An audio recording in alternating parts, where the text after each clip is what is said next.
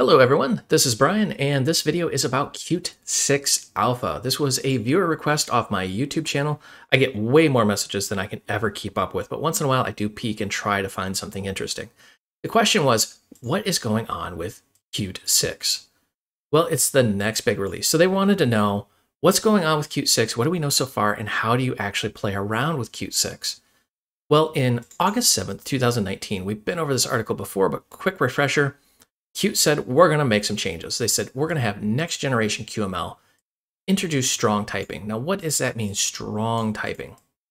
Well, the opposite of strong is weak, and weak typing means you really don't have to have a type that QML would just try to figure it out, kind of like how Python does it. Strong typing means you're going to now have to declare your types. You're going to have a strong type. Dart kind of did the same thing. It was a complete train wreck when they first launched, and then they turned around and said, you know what, we're going to do strong typing. Point in case, pretty much most of the major languages out there that start off with weak typing switch to strong just because it's easier to support. So really what they're doing is they're going to support this better. They're also going to make JavaScript an optional feature of QML. This is really, really great. Having a full JavaScript engine when using QML can complicate things and is overhead, especially when targeting low-end hardware. So for low-end hardware, we're talking to you embedded developers, you don't need to have a full JavaScript engine. It's now optional, which will speed things up for you. They're also going to remove QML versioning. This is a huge win. I love this. Oh my gosh, I hate QML versioning. Drives me crazy. Now, what does that mean? There's still going to be versioning. It's just that it's going to be under the hood and hidden, and you won't have to deal with the complexity. And they're going to remove duplication of data structures, and they're going to avoid runtime generated data structures. Both of these really can sum up to they're going to make things faster. Another big takeaway is they're going to support compiling QML to efficient C++ and native code. Whoa. Shut the front door. What does that mean? Oh my gosh. That means your QML, especially on embedded devices, will run at the speed of C++ because it will be native code. That is awesome. So now you're going to have blistering fast graphics, streamlined internals, and your QML user interface is no longer a script, it's actually native code, blistering fast. They're going to have next-gen graphics baked right into it, unified and consistent tooling, and the rest of this just kind of goes on and on. If you really want to dive into it, you can, but really what they're talking about is incremental improvements over time, but they're going to have compatibility with Qt 5. That's the major challenge with Qt. Qt's been fairly good about backwards compatibility. In September 1st, 2020, Qt did a feature freeze, which means they're not going to add any new major features and they're not going to make any major changes. But then, of course, September 30th, they turn around and say, QList changes in Qt 6. So now they're actually making changes. What I suspect, and I have no knowledge, I have no insider knowledge or anything, but what I suspect is they just realized, hey, it just makes sense to take QVector and QList and unify them. So going back to our compatibility with Qt 5, don't be super afraid of this. I actually did peek out on their website, and the documentation for QList, looks very similar to Qt 5, and I would say it's almost completely compatible. Haven't tested that yet, but we're going to in future videos. Basically, the reason why they're doing this is QList had some slowness and some limitations that aren't apparently obvious until you get in and start doing some really serious work with it, at which point usually you end up switching to QVector because it's just better in almost every sense of the word. So they're going to unify that. All right, so the next question was, how in the world do you even install it?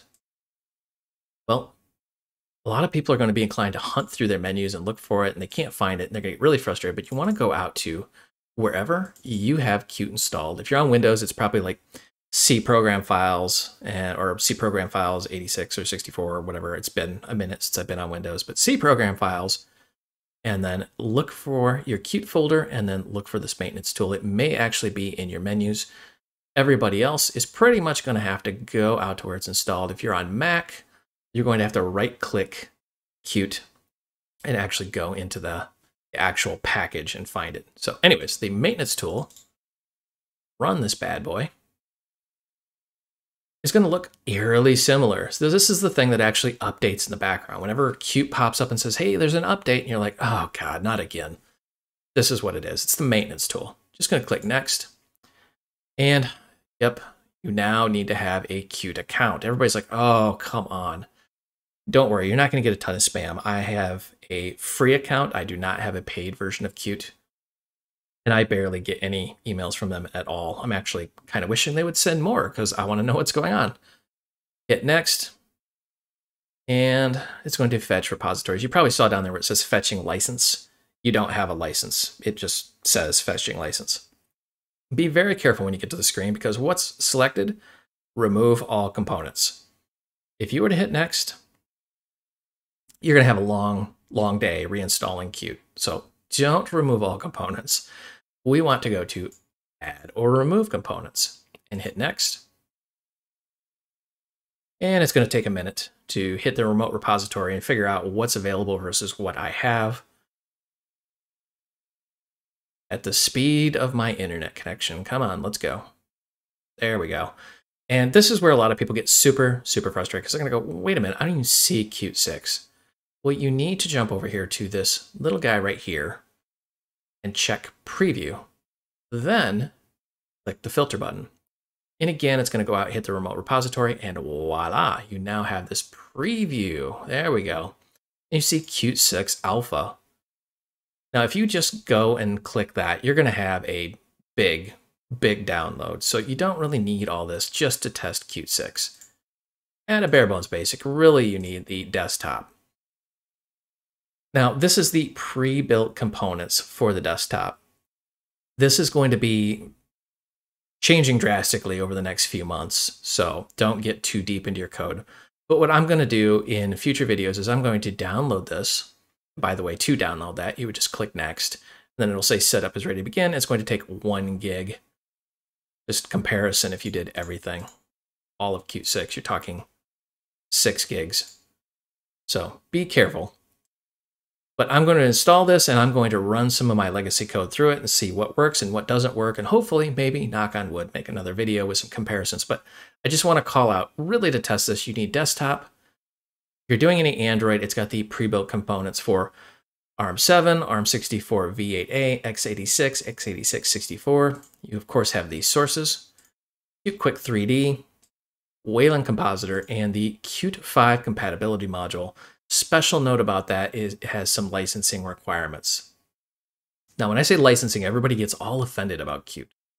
It also says literally right here, or under GPL v3. I know some people hate v3, some people love it, but it's there for a reason. But they are really trying to make Qt 6 backwards compatible. And if it's just not, they're not just obliterating the features, they're giving you the ability to still use them until you can migrate off to something else. And they have Qt Quick Timeline. Say that 10 times real fast. Man, they need a better name for that.